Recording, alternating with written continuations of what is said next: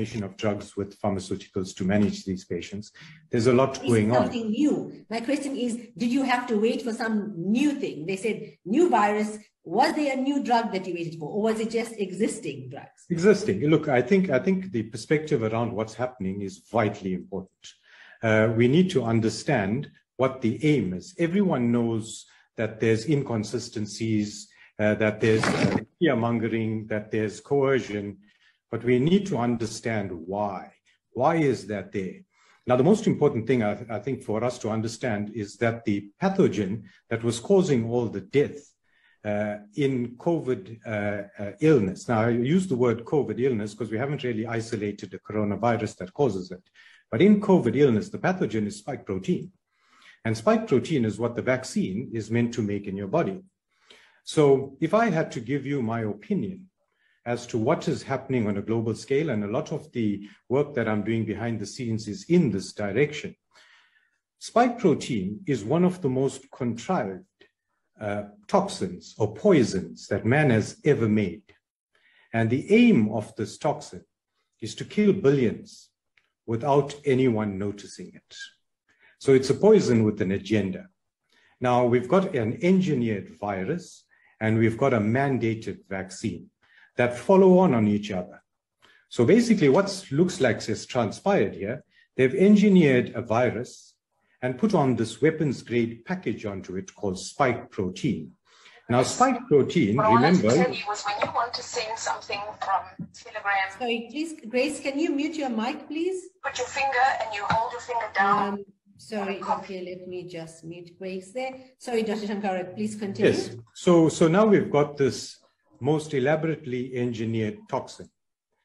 Now, it's been put into a virus, or let's call it a vector, and we've exposed the planet to a small dose of it. Now, initially, spike protein triggers an allergic reaction, and the allergic reaction, if untreated, causes death. It's what we've seen with COVID illness, but that is not the end game. That is to test the water. So you're going to get a small percentage of people react. We'll see all the deaths. The 8th day is when this reaction occurs. So best we isolate the planet for 14 days. So nobody notices when this occurs. People get to hospital too late. We mandate protocols in hospitals to engineer death and damage, to steer all the fear and the rest that we need. We create all the confusion. We make sure we steer humanity towards mass formation. We take away all the faith that we have, all the hope. We keep people isolated. So we've been conned into thinking giving away our freedoms would be the best thing for us. So the safest place for us was in jail. And that's where we all are at this point in time. But the game that they played with this engineered virus was to justify the vaccination of the planet. Now, the vaccination of the planet will expose us to spike protein for a longer period. So spike protein, if we understand what it's meant to do, yes, initially it will trigger an immune response, an allergic kind of reaction, and we'd have immediate deaths from that. But you don't poison someone and they die immediately, you'll notice the poisoning. So straight away, when you give a vaccine, the first 14 days after a vaccine, any side effects cannot be attributable to the vaccine, because that is where all the allergic reactions would lie. Following that, we're going to see the endothelial injuries that this vaccine causes with its, or the spike protein, with its influence on ACE2 receptors. Those are the deaths that are meant to follow, and they will never be pinned onto spike protein, a very well-engineered toxin. Now, spike protein is also a membrane protein. So the mRNA will distribute this throughout our body. It will be made in various tissues around our body. It will be incorporated into those membranes around our body, into those specific tissues. Those tissues will be recognized as foreign and will trigger a host of autoimmune responses. So the deaths that are meant to follow the vaccinations will never be able to be pinned on the poison. They will be too diverse, there will be too many, and they will be too in broader time frame for us to understand that we have been poisoned. And I think this is the big plan. It is dependent, this toxin is dependent on the host's response to it. Just like the 8th day and what followed COVID infection or illness was dependent on a host response. So we got mild, moderate, and severe illness post 8th day, and it confused all of us. So we keep talking about COVID pneumonia, but we're chasing the virus, and the virus was just the vector to give us a taste of the poison. Now, this toxin in the long term is going to get people with pre-existing illness to have those illnesses exacerbated. It has bits of prion in it. It has bits of HIV protein in it. It is definitely engineered. So people with cancers are going to have their cancers flare up, and we'll say they died of the cancer. People with vessel injuries or predisposition, like our diabetics and hypertensives, are going to have strokes and heart attacks and the rest at varying times, and we'll attribute those to their pre-existing conditions. People are going to develop over time autoimmune conditions, the diversity of which will never be addressed by any pharmaceutical intervention because they are far too targeted. And so we've got a rough road coming.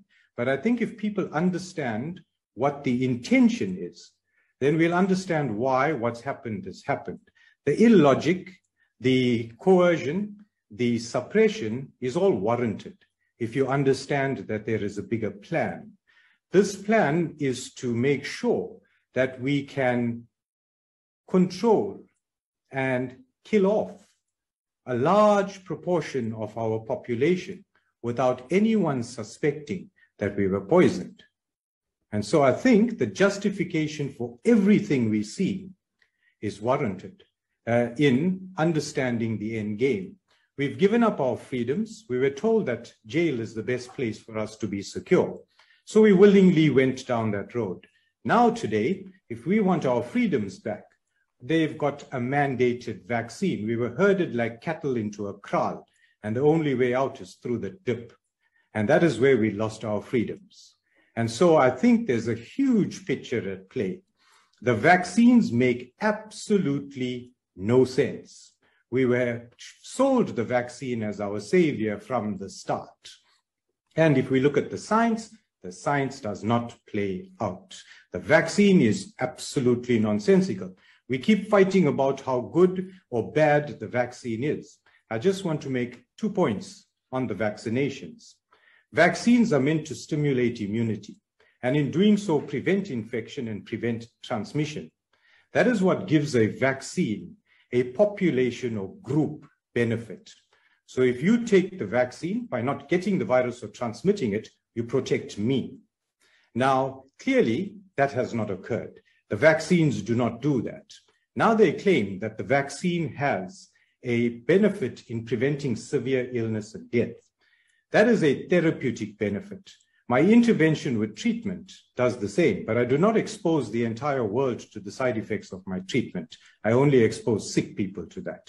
And that therapeutic benefit does not come from immunity, but it comes from the vaccine exposing you to spike protein and building a measure of tolerance to an allergen, not to any immune-mediated response to a virus. So the virus distracts us from the big picture. It's spike protein that's the toxin here. Secondly, the prevention of severe illness and death is an individual benefit if it actually does that. So if you take the vaccine, it prevents you getting severely ill or dying. It has no group benefit and doesn't benefit me at all. So why am I being coerced into forcing you to take the vaccine to benefit me?